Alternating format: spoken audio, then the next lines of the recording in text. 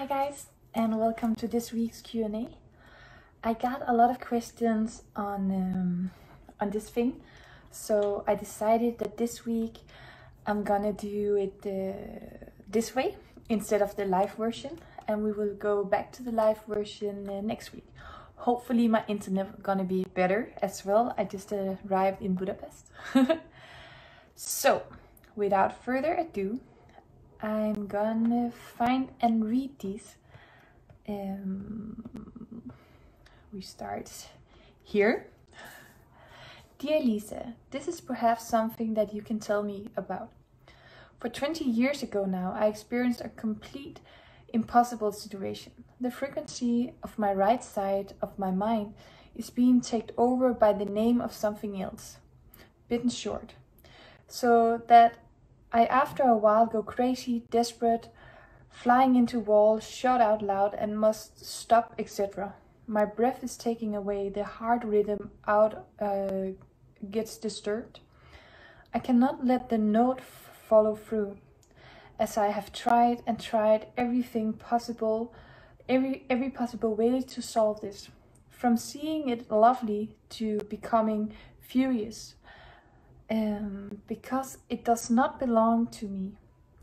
It came about a man that I met 25 years ago, a New Age course leader. We are not in contact anymore, but it seems that we are still connected. A core, and not one that still serves me. The name that has taken my brain is the name of his ex-wife. There was an entanglement of lines in the life field of both parties, but I think the damage is on my side of the two. It must stop. How? With love and respect. Wow, that's quite a situation and quite a question. Let me just look at it one more time just to feel it, because reading in English and all this is kind of double. 20 years ago, I had an experience that was crazy, to be flying into a wall, screaming out loud. My breath was taken away, and my heart rhythm. I cannot know it follow through. Tried. Okay, how is she linked to this?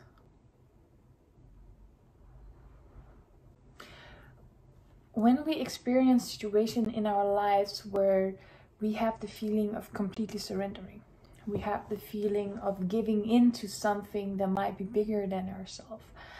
And this happens for a bigger amount of people who follow leaders. We can tend to find ourselves in situations where we are so open that we take over a part of something that may not belong to ourselves. If I look into what you have been through, then the situation itself was pretty crazy, and the way that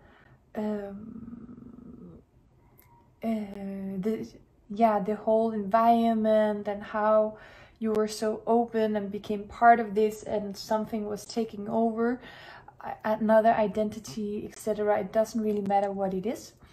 What matters is that this moment had so much influence. This moment created a big amount of memory within your core system.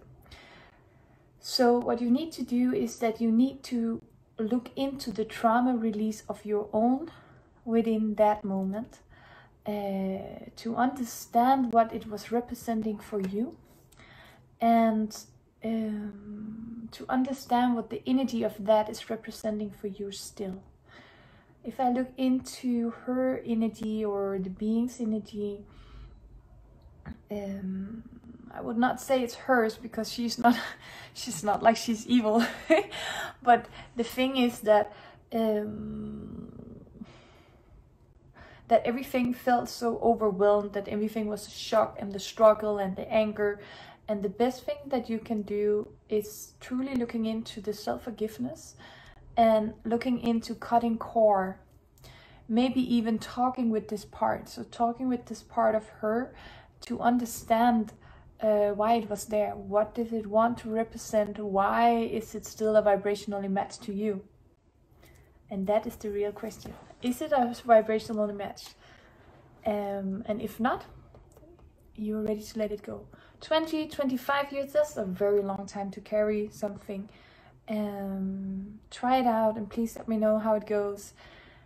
We have more and more of these people coming up with these split personalities or taking over by beings. This doesn't mean that any of you are crazy. This is just basically because you have left your body too much open and being a vibrational match to a lower vibration that has a voice that you feel more stronger and intimidating than your own. A good thing is to work on your self-love, your self-strength, your self-power. Because when you empower the love of your heart, nothing else can truly exist in that environment for long. That means that if something dark would go inside of you and you fulfill your body with the vibration of love, the darkness cannot survive for long and must search out. Okay, I hope this works for you. Next question. Actually, Elisa, I have this for the Q&A. I fell over nothing and broke my rib 6 weeks ago. And somehow now I'm wrecked. Now I re-cracked them. Sorry, my English. Now I re-cracked them. And I'm so much pain, like when I did it the first time. I just feel like they will never heal. I haven't been to the hospital because I'm scared to go, but I'm in so much pain. Do you see what I've done? I was trying to find the metaphysic reason, but I just don't know what is what at this time. So thank you in advance. Broken ribs. This is always a good one. I bent my ribs so many times, you cannot believe it, and it hurts like crazy. So even if you broke it first time and you push them, what happens with ribs, with a rib case, is that if they are bent, it hurts. It hurts even more than if they are broken. So you have not necessarily re-broken them. You may just have bent them a little bit, and the pressure is what you feel. What is really good about ribs is that most of the times, unless it's the chest bone, which I broke obviously, even then, so most of the time they don't do anything about broken ribs, because they tend to grow back together in perfect alignment, as long as you of course take your care and such.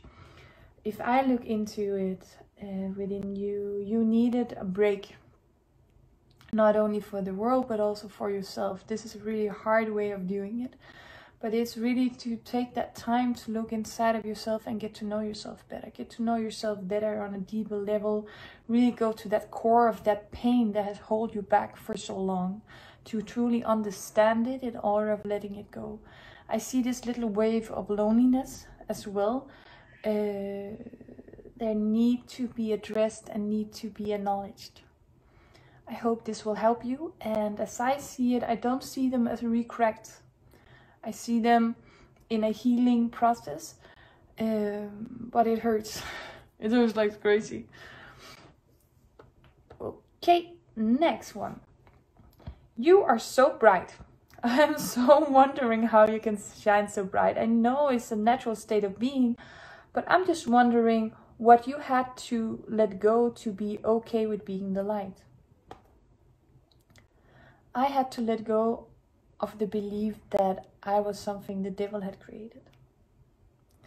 So for many years in my own life, I had a lot of self-doubt. I always felt that I was too much for the world with all my energy and flower powerness and not able to sit still on the table or whatever humans do, you know. So for me, what I had to let go in order of being the light is realizing that I am it and that I have always been it. There is this part of me that no matter how dark the day seems, I always find a moment of lightness every single day.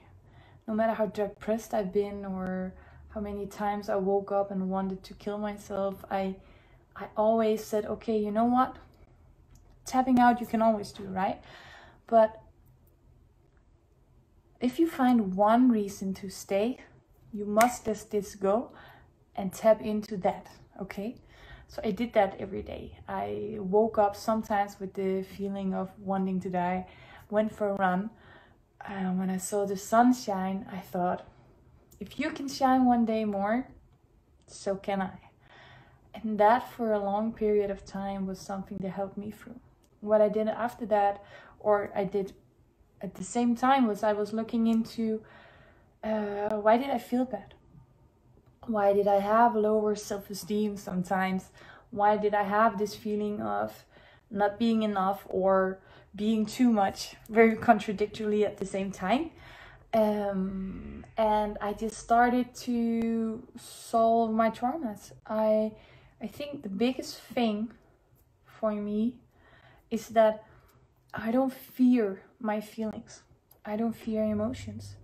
I don't fear going deep, because for me, I'll never stay there. It's not a place for me to stay. It's a place for me to go to resolve whatever's inside as a flow and come back to the state of happiness and blissfulness in existence. I think the key is truly authenticity. Be authentic and trust the process that you are in.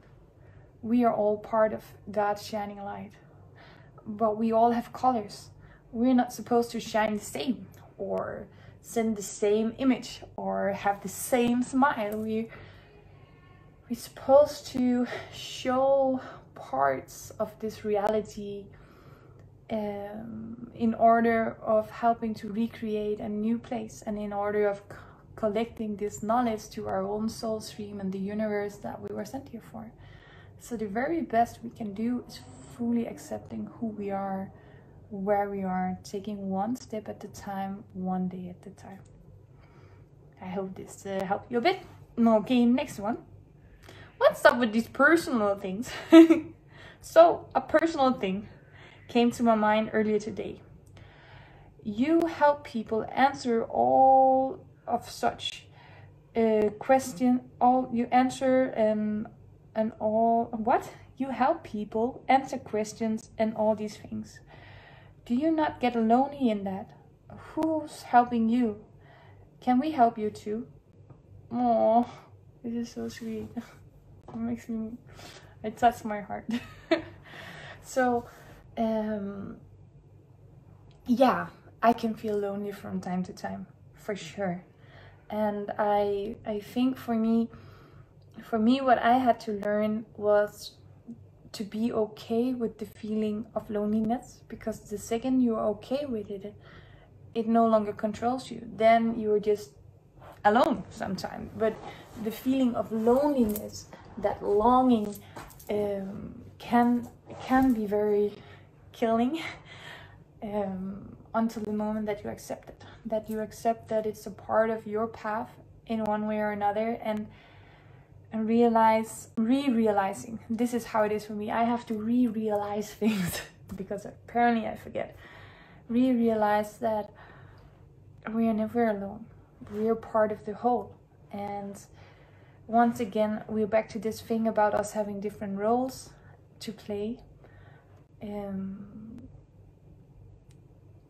for me, often it feels like a big part of this road is very alone.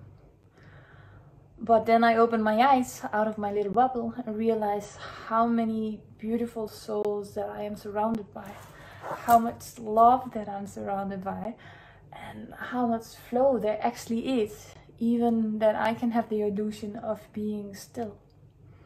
Even like I fly to Budapest, and everybody with their corona masks and all this, and then on the way out, the what do you call it? The person who goes around with the food and stuff in the plane, just took his hands out and just gave me a big hug and said, "Take care of yourself and be safe." I just got so happy. I'm like, oh, that doesn't matter. The world is great, So I think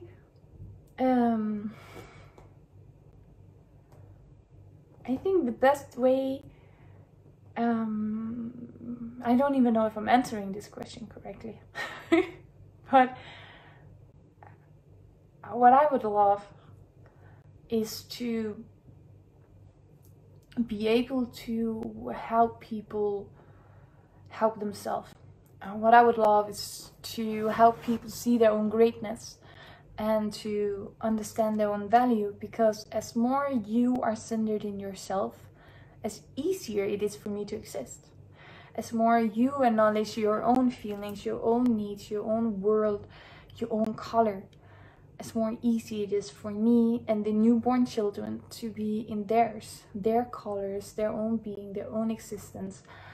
And I truly believe that this is a part of the creation that we are in right now, that we need to be more authentic. We need to stand up in our own colors, and the world is about to change. We cannot remain the same. We need to flow with this change. We need to be part of this movement, because there's no stopping it now.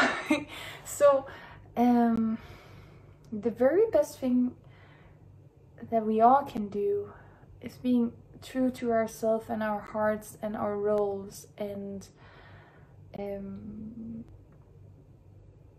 I have been questioning myself if I should do something else, if it would even matter what I'm doing. And the truth is that deep within my heart, I just know that even I can do like a million other stuff, it's not my purpose. So I just follow my heart, and I want to help the world change, or just see their own greatness. And yeah, I think this is, I don't know if this was like straight answer to your question, but thank you for asking it very much. Let's see if there's anything else. What does 777 means to me? Okay, so all these double numbers is called angels numbers or lucky numbers or whatever. And for me, when I look at it, it doesn't have one specific meaning. You always have to ask yourself, what does it mean to me? It doesn't help that you ask me what it means for you, because I can tell you something, but it is always whatever you linked it to, whatever within your heart, whatever emotion, feeling, situation these numbers are linked to for you. I, for example, saw 222 a lot, and 1111, and this is always these angelic shifting one place to another connections, new connections, kind of numbers. But for me, for the long time, I didn't look it up or anything. I just had that feeling of, okay, I am supported in where I am and where I'm going. Okay, I am not alone. We can do this together. Okay, now I'm entering a new shift. Something new is going on. So if I read this question and without answering your question, because I obviously do that a lot, not answering the questions, but purely looking into you, what you need to do is trust yourself more. You need to stand more in your own self. And whatever flows through your body, try to believe it. Not try, believe it. Believe in yourself. Believe that you are worthy, that you have a voice, and that voice counts more than anything else. Okay guys, this was it for this week's Q&A. Please leave comments below. I am really curious what you felt about this one. And yeah, if you have any questions for the next week or the next week again, just send me an email. We will look into it, and I will go out and talk with some trees. Namaste.